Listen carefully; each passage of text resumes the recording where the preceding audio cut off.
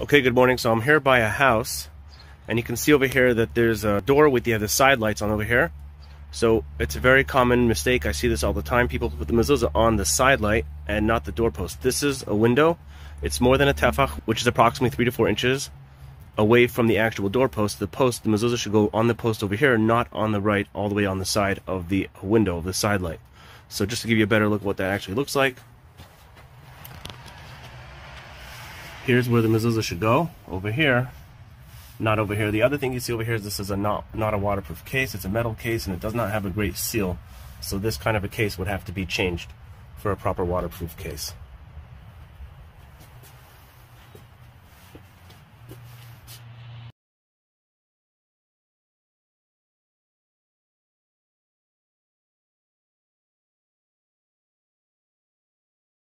So this is just one of the common mistakes I'll find when I come to a house, either to take the mezuzahs for checking or to check mezuzah placement.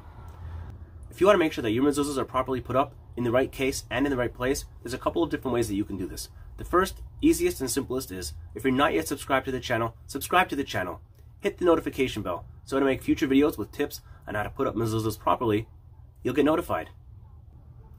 As well, check out all the other videos which I already made previously with tips on how to put up mezuzahs properly. If you're local, either myself or one of the sofrim who works with me can come to your house and check the mezuzah placement. If you're not local, I can still help you. Several viewers from this channel have already taken advantage of my Mezuzah consultation services, where we can set up a meeting through Zoom, where you can take me through your house and I can check your mezuzah placement, the methods of how you put it up, with what type of cases you put it up with. If you want to learn more about that, follow the link in the description of this video, where it will take you to my website, where you can see exactly how that works. Whichever method works best for you is good. I'm committed to helping you put up your mezuzahs properly. I'll see you on the next video.